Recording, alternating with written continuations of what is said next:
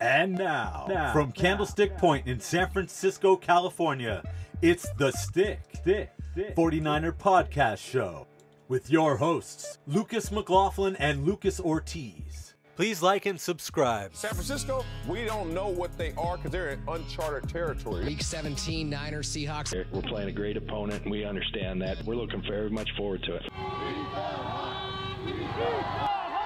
All right, boys, nothing's changed. It's always on the tight end. It's always on us. Take it to them every snap. Be physical and grind all 4 quarters. Tights out 3, 1, 2, 3. Tights. First and 10, 49ers on the Seattle 13-yard line. Gun run to Mostert off the left side. Big hole. 5. Touchdown! San Francisco! How about that?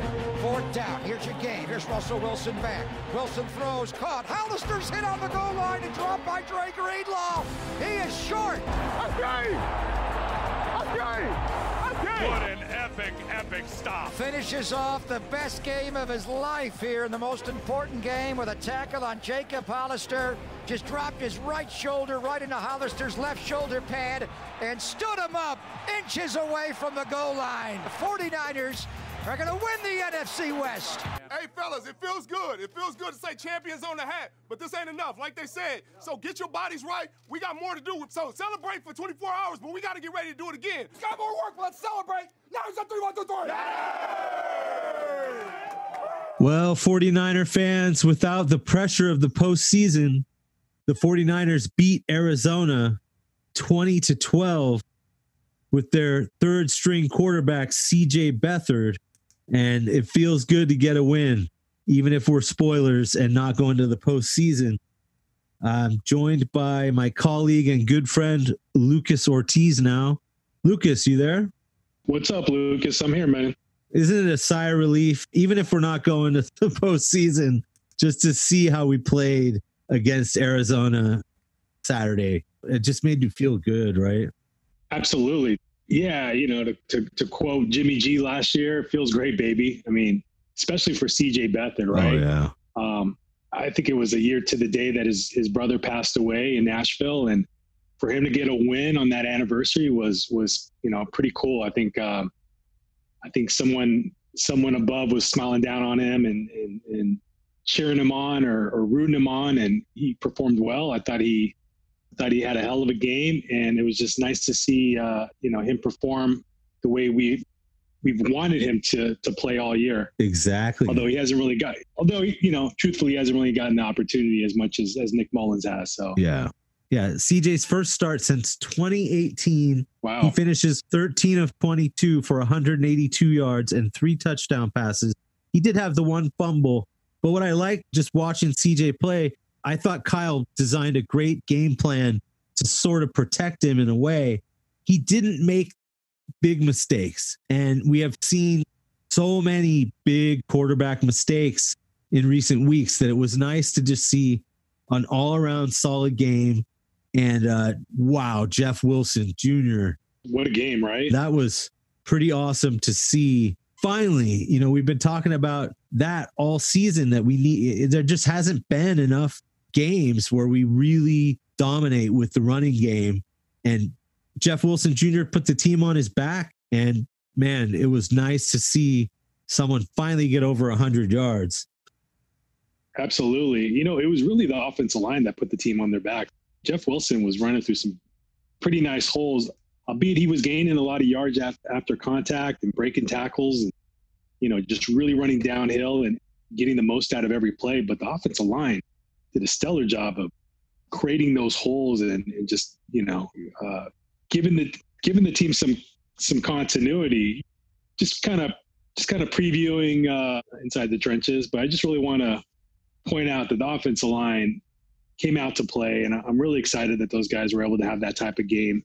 And, you know, it just goes to show when we play that kind of football, our team is really hard to beat. With the kind of defense that we have, if we can get 150 plus yards on the ground and control it that way, it doesn't really matter who we're playing, whether it be the Chiefs, the Ravens, the Steelers, the Seahawks. We can beat any team because we have a Super Bowl caliber defense. And I think when we we dictate how we want to play offensively, it just makes that big of a difference. We're able to create more opportunities and sustain drives when we're able to block that way. For sure. And I think Jeff Wilson Jr.'s longest run was about 34, 35 yards. He finishes with 22 carries for 183 yards. And a big help in the blocking game with the run is the return of George Kittle and the spark that he provides. What was it like to see George Kittle back and healthy again? Well, I don't know about you, but I was pumped to see George back on the field. I mean, he's my absolute favorite player on the 49ers. You know, Fred Warner's and Nick Bosa is a close second and third, but you know, that's the guy that gives me the most goosebumps when I watch make a big play, break tackles. Whether you're cold, scared, or listening to some great music, you've likely experienced goosebumps at some point in your life. Named after the way poultry looks when plucked, goosebumps are a fairly useless trait in humans. Get all those yak yards. He lives to block just as much as he does and catch touchdowns. So it's really cool to see him being able to bring that type of explosiveness to both parts of the game. And it was cool, man. He had 4 catches for almost 100 yards, but it just seemed like he had more of an impact than even just that, like his run blocking, like you said, and his leadership. That's been something that's been sorely missed on this team. So it was pretty awesome, man. I don't know about you, but I would love to see him bring some more of that energy to next game and score some touchdowns maybe next time against the Seahawks, or bring that type of game, right? Hell yeah.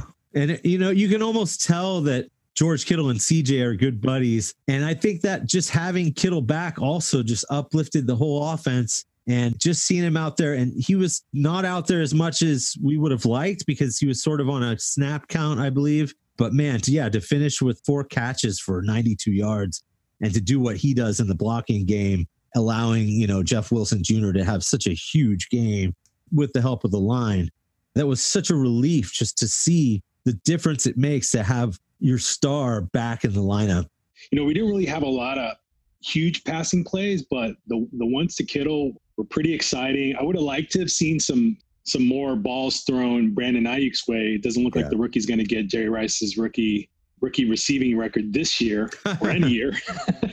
Unless you only get one rookie year, right? Exactly. But that record isn't going to be broken. But, you know, he had 1 catch, and I think next week he's probably going to have some more opportunities, and we'll see how that goes. But it was just more of a running game. It was a game where we controlled it on the ground, and there was no reason to really throw too much downfield because we didn't really have to against this team. Yeah. And we'll get into the trenches here in a minute, but just to look at the defensive side of the ball, and we're talking, like Damon said, backups galore. I mean, we were without Sherman, without Kinlaw, without Ward, and they still showed their depth. And again, Witherspoon had a big game and a huge play late to get that interception in the end zone, which was just, I love that he's looking back for the ball, especially with their best receiver who usually gets those catches.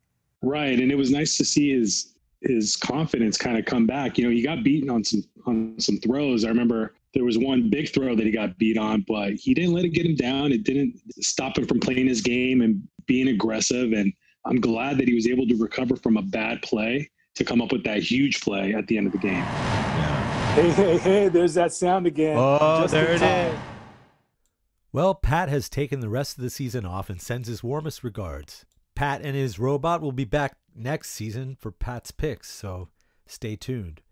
In the meantime, we have another classic call to Damon Bruce, the 300th episode. Please enjoy. Go Niners. And let's wrap things up tonight. I don't know if any of you heard. I mentioned it slightly. We're not going to pretend that it's a big milestone, but tonight is show number 300, so that means we tip our glasses with the great Pat Summerall. Good afternoon, Damon.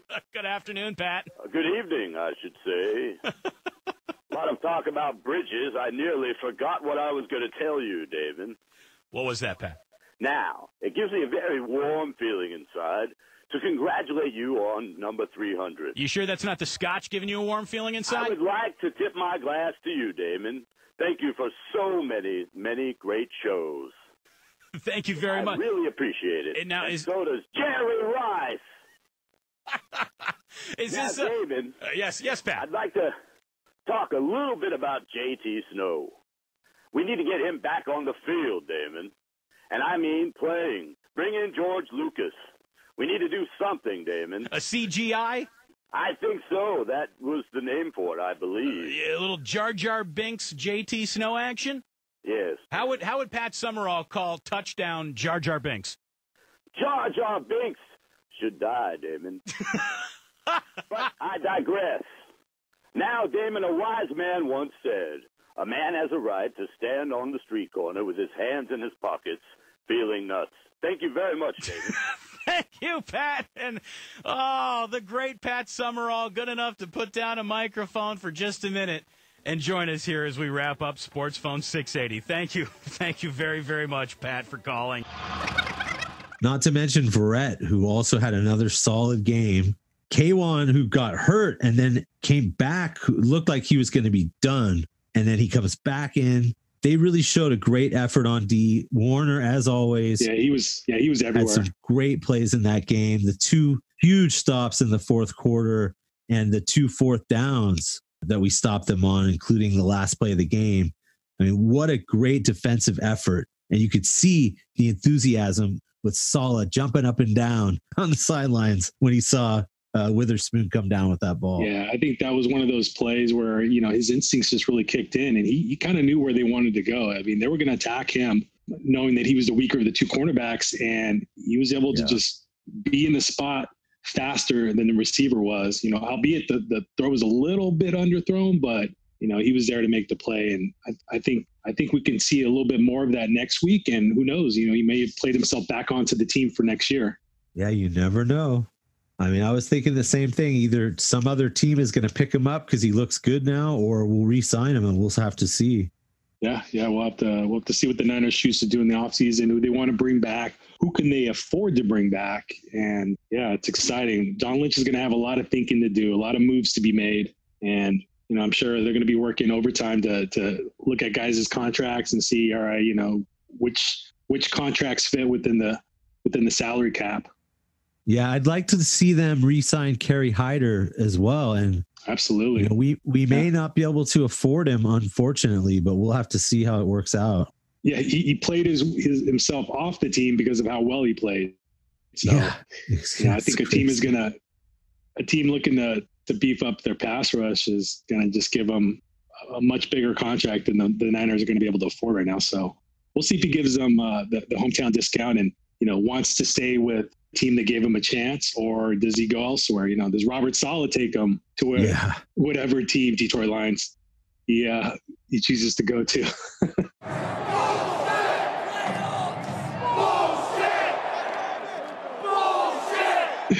It would be pretty awesome if Saleh just decided to give it one more season with the Niners, which is not likely, but he did talk about it. He said, right now I'm still with the 49ers, and he's not letting those things distract him because, obviously he's probably going to get a pretty big job here pretty soon.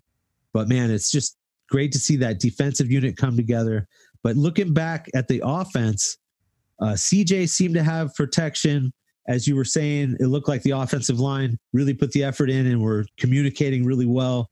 But let's get down in the trenches with Lucas Ortiz. Down in the trenches with Lucas Ortiz. Down in the trenches. So break it down for us, Lucas. All right, buddy. Let's start on the left side. I thought Trent Williams, a week after being named to his 8th Pro Bowl, probably played his best game. I mean, he was ridiculously good in the run game. I just recalled a couple plays in particular where he just looked like he pushed the defender, 2-3 yards back, and he got some pancakes on some linebackers. Don't think he gave up any pressures. Laken Tomlinson, another solid game. Is probably the best season of his career. Yeah. Being a first-round draft pick, it wasn't looking all that great his first 5 years until he got to the 49ers. He was kind of considered to be a flop. Is he a free agent next year, do you know? Or is he still? I think he is under contract. Okay, good. I'm not 100% sure, but I think he is under contract. Trent Williams is obviously a free agent, and we're going to need to bring him back next year and solidify that offensive line for years to come. But those two as a tandem, they could anchor that left side for at least another 5 years if the 49ers want to and can afford to bring him back. Center position looked really good. I really liked how Daniel Brunskill's seemed to kind of gotten better and better each week at that position. And he seems a lot more comfortable. I think he's become definitely more of a quarterback at the quarterback of the offensive line and is really getting much more inclined to making line calls and just putting guys in the right spot and knowing, what the defense is trying to throw at them and recognize if, there is a blitz, if there's not a blitz, those types of things he's gotten much better at. And I've really liked the progression he's made throughout the season. Kind of shaky there at first, didn't have a ton of experience at that position. And, we kind of expected some of those growing pains, but he's really come through, especially these last 3 weeks. He's really shown that he's become the center of the future if the Niners want to keep him at that position. Or, if they want to maybe draft or bring in a free agent to be more of a natural center and put him at one of his natural positions, which would be guard. So really like Daniel's game. Let's go with the right tackle next, McGlinchey. McGlinchey had a hell of a game. Now, everyone's going to probably point out to the one glaring mistake he made where he got beat. Yeah. And yes, it was one bad play out of many good plays that he made. So I thought he had a top-notch game. He's one of the biggest reasons that we had such a huge game by Jeff Wilson on the ground and was able to get all those yards because he's one of the best, PFF graded run blockers in the NFL. Unfortunately, he hasn't been graded quite as high at the pass blocking aspect of it, but it's something that he can improve on, and I think he will next year. I think he is going to beef up and put back some of that weight that he took off in the offseason, and he'll be back to being one of the better caliber right tackles in the league. And then over to the right guard spot, it looked like Justin Skeel got the start and played pretty well up until he looked like he got hurt about halfway through the game. Don't know if it's that severe of an injury, but it gave Colton McKivitz, the rookie, an opportunity to come in, and he did a pretty good job. I didn't see any glaring mistakes. It looked like the offense didn't miss a beat with him in there, and they were still creating those big holes for Jeff Wilson Jr. So, this was one of the best games that the 49ers offensive line had all year. I would say this and the Patriot game, probably the two games that I would point to as being the ones where they just had a lot of continuity and there was pretty much just dominating on the line of scrimmage and having their way with the other team. So I liked what I saw, and I want to see some more of that next week against the Seahawks. Yeah, you could really feel that they were communicating better, and that allowed us to have a huge day in the running game. And, Beathard, he got sacked a couple times. You're always going to get a few sacks, but for the most part, it seemed like he had time. He did. He had a lot of time, and he was able to even scramble a little bit on some plays where it wasn't necessarily bad pass blocking, but there wasn't a lot of, there was some plays where guys weren't open and the coverage was really good, and he just had to escape some pressure. He's a tough guy, but he's got to learn how to slide because if you're the only quarterback available. Yeah, he's a tough guy. You want to fuck with me? You want to do that? Man, that was a little scary. He hung tough in the pocket a couple plays where, he knew he was going to get hit right in the mouth. And we've seen it before in games that he's played. He's willing to take a big hit in order to get rid of the ball and stay in the pocket. So, Guys, I thought you kitchen guys were tough guys. We're not tough, Nick. We're just crazy. He gave the offensive line a really good opportunity to block for him and know where he was. He doesn't leave the pocket unless he absolutely has to. And I thought he did a good job of getting rid of the ball a little faster than he normally does. And he kind of has a tendency, or he had a tendency in the past to hold on to the ball a little too long, but he was a little more inclined to throw it on time and get the ball where it needed to be. Definitely. And the fact that he had I think he was 1 of 9 when he was a starter in 2018. Then along came Garoppolo right after he had his first win, CJ. And now he starts again and gets another win. So that's actually 2 wins in a row for him. It's just skipped a couple of years there. There you go. That's one way to look at it. Absolutely. Yes. It's great to see him actually lead the team to victory. And the line really came together, like you said. I think this team, if we can keep a lot of these guys for next year, especially Trent Williams, we're going to be good. We're going to be back in the playoffs. We're going to have a deep run in the playoffs if we can get this type of offensive line play for next season. Well, I always like to listen to your critique of the line, and it was great to see them go on a really positive note in this game. Hopefully next week will be more of the same, and then eventually we'll get back down in the trenches with Lucas Ortiz. Down in the trenches with Lucas Ortiz. Down in the trenches.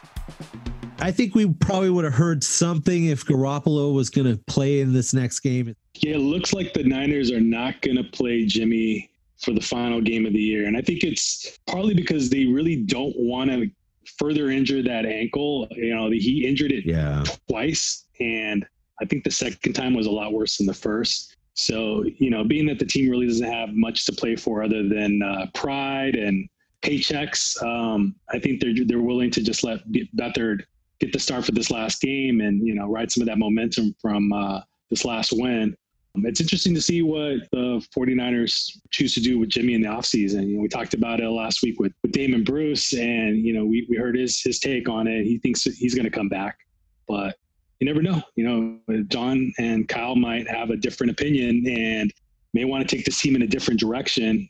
You know, there's going to be some free agents out there, some guys with talent. We'll see how that plays out. Yeah, and when it comes down to it, they may not know at this moment whether or not they're going to keep Jimmy or not. I just hope he doesn't end up back in New England, because that's our worst nightmare, right? Yeah. I mean, as a fan, you just don't want to see him go lead them to a Super Bowl. That would be devastating. I mean, hopefully we'll have somebody else who take us to the promised land before that. But Jimmy is our best quarterback on this team, and I hope he's back next year. Me too, buddy. Me too. I agree. So we had a lot of good plays, a lot of good players in that game, and it's time for the Ortiz overachievers. So who do you like, man? Yeah, this week's overachiever has to be Jeff Wilson Jr. I mean, could it be anybody else? Nope. I mean, this guy, undrafted free agent, works his ass off just to make the team a year ago or 2 years ago. That's true. Yeah. Yeah. Coming into this season, I think he was listed as the 4th running back on the depth chart. And, you know, because of injuries, because of COVID, because of 2020, he wound up being probably one of the most unsung heroes on the team. And I think, you know, he showed his toughness, definitely, not just his last game, but the entire season. Yeah. So I'm kind of recapping his whole season, not just his last game. You know, he led the team in rushing, I think in at least 3 different games this year. And I think he might even still have a chance to be the team's overall rushing leader for the season. If he has a pretty good game next week against the Seahawks, he could leapfrog Raheem Mostert for that prize. Yeah, I just loved everything about his game. It was running the ball tough, breaking tackles, hitting the hole extremely hard. You know, making big plays out of small plays. He even had his biggest play was a reception, right? You know, he had that touchdown reception. Oh yeah, that was on beautiful. The crossing. Yeah, that was a beautiful play where he had a crossing play, it was a crossing route, caught the ball, made some moves, found pay dirt, and that was probably the most exciting play on the game on the offensive side, right, for the 49ers. So yeah, man, really just have to hand it to him. Love this guy. Really hope he comes back on this team. And along with Raheem Mostert, will give us that elite 1-2 punch at the running back position. And looking forward to seeing more of Jeff Wilson Jr. Yeah, man. Great pick for the overachiever, obviously. And I like that. I mean, you don't like the reason because guys are hurt, but it was just nice to see him be the back that you know he can be instead of just a goal line guy. He's an all-around great player. He runs great routes. He's got soft hands. Everyone remembers that touchdown winning catch he had last season against the Cardinals, right? Yep. Yeah. We seem to be able to use our running backs out of the backfield and get touchdown catches against the Cardinals all the time. Because if I remember correctly, the first game of the season, that was Raheem Mostert's first touchdown, was a pass reception, kind of a crossing pattern through the middle where he beat the rookie linebacker for a touchdown in the beginning of the year. Nice. Well, congratulations to Jeff Wilson Jr. for being this week's Ortiz overachiever. You know, I actually noticed that I thought McKinnon even had a little bounce in his step in that game. I mean, we didn't use him a whole lot, but on special teams and then the few times that he did carry the ball, he was a little faster than it seemed when they made him the feature back. Right. Did you notice that? Right. Yeah, I think he had a little more pep to his step. You know, he hasn't really been used a whole lot this last part of the season, so he should have some fresh legs coming into it. And I don't think he's going to be back with the team next year, but you know, he might be auditioning for another team, and it's going to be important for him to look good these last two games, or this last game coming up. This game that just passed, he had a pretty decent performance, and I think this next game against the Seahawks, given an opportunity, he's going to look to have some big plays. But you're right, Jerick McKinnon. You know, I was surprised that he was the most healthy back all year. You know, despite the last 2 years, him essentially being out of football and being hurt. And you know, if you look back at this season, he's been the healthiest running back that we've had. I don't think he's been on the IR once, or been on the COVID list, or missed a game, right? Yeah, I mean, they had to learn how to use him properly because he doesn't have that big burst anymore. But he has been healthy, and that's saying more than you can about, you know, half the team. Yeah, right. Of all people, he's the last guy you'd expect to be the healthiest. Him and Jason Verrett. Yep. I mean, if you think about it, both guys have pretty much missed 2 years of football, and were two of the healthiest 49ers all year. It's unbelievable. Yeah, it is. So wait, we just beat Seattle. Oh, sorry, we beat Arizona in Arizona, and that was an away game, correct? That was an away game. Okay. Now Seattle comes to Arizona to play the Niners, which will basically be our home, the last game of the season. We need to beat our rivals, the Seattle Seahawks. Russell Wilson, he needs to have a bad game. What do you think the keys are to the victory here?